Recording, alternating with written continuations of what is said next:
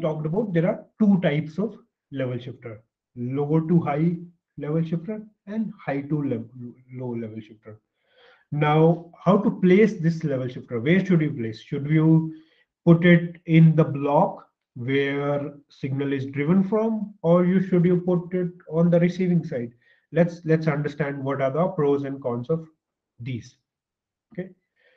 So a signal, let's say a signal is going from high voltage to low voltage. Okay.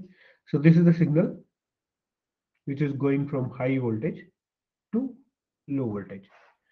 Let's see. So basically you will need high to low level shifter.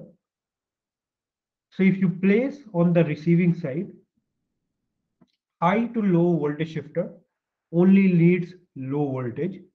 So at least you don't have to do special power rail to connect it, because this block is running on 0.9 volt lower voltage. And for the level shifter also, you will need 0.9 volt, the lower voltage. So if you put here, at least you don't have to additionally do additional power routing for this. Let's compare that. Let's say you put this level shifter on the driver side. If you put it on the driver side, the level shifter this needs 0.9 voltage. So you have to do additional routing of this voltage so that it can be fed to this level shifter. So in case of high voltage to lower voltage domain, it's better to place level shifter in the lower voltage domain.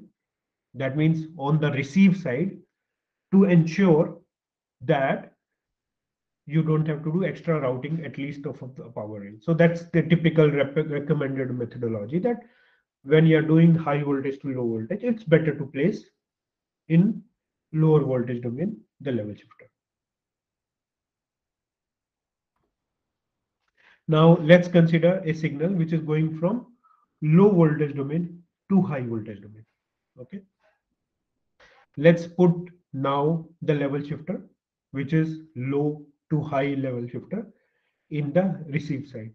So in the low to high level shifter will need both the voltages. It will need high voltage also and low voltage also. So if you place it on the receive side, high voltage will already be there, but the low voltage you have to route here in order for this level shifter to work. So this specific thing you have to route specifically, because it is not part of this. It is coming from, let's say, coming from here. You have to specially route it. So you need to specially route VDDL if you place it on the receive side. Now let's say you place it on the transmit side. So on the transmit side, it's a low voltage block. You have low voltage already, but now high voltage is not there. So you need to specially route high voltage to be, so that it can reach the level shifter.